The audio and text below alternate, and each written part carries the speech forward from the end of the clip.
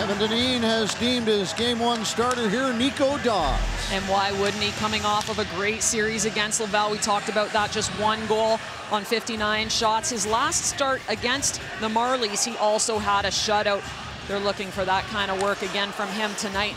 Keith Petruzzelli has been solid for the Marlies all year when he's been called on. He's only faced Utica once this year. It was a 3-1 win.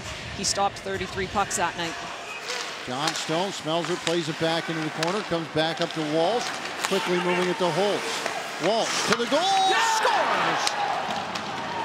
On the power play, Riley Walsh, he found himself in the heroic position in Game 2 of the 3-game series to open up the Calder Cup playoffs, and he opens up the scoring here for the Comets. Here's Shaw dropping it back. Abrazizi cross ice out front. Boy, nearly connected. The puck just missed, and now 2-on-1 back the other way. Shot, scores. Clark finds the back of the goal and extends the Comets' lead to 2-0. Back up to the point. Gerritsen to the goal. Rebound. Scores. And a 3-0 lead for the Utica Comets. 3:06 into this second period.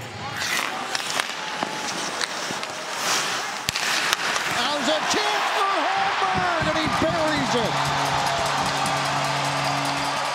Innocent looking entry as the Marlies get in and send it back to Holmberg, who gets them on the board.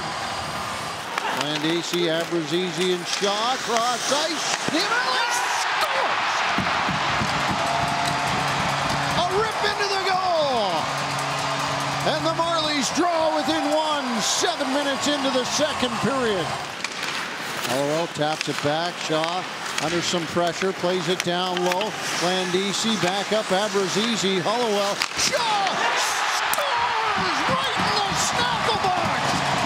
Logan Shaw ties it up at 3 apiece. Back up high comes. Gerritsen looks to the goal. This one finds a way in. Walsh with another one. Puts the Comets up 4-3. Pass ahead to Landisi. Tip back to Shaw. Coming back through the middle. Landisi. Shaw scores! Harmonious chaos. And the Marlies tie it up again. As it comes back up, Matt Hollowell tried to get it to the goal. Tipped back by Steves. And now turning around. Score! Semyonov puts the Marlies up 5-4 with 7:19 left to go in the third period. Sweet goal by SDA. Over the far side. Clark picks it up there. He's got one tonight. Less than a minute to go. Holtz looks in, takes the shot, scores with 52 seconds left to go.